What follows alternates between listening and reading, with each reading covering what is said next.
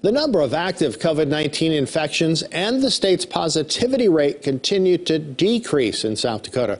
Right now, there are about 34,000 people infected with the virus. However, there are currently more coronavirus patients in South Dakota hospitals at 404. The health department also reported that 5 more people who had COVID-19 have died. Health officials confirm more than 1,300 new cases today. So far, more than 69% of people 5 and older have gotten at least 1 dose of the vaccine. Just under 57% have completed the vaccinations, and nearly 30% have gotten a booster shot.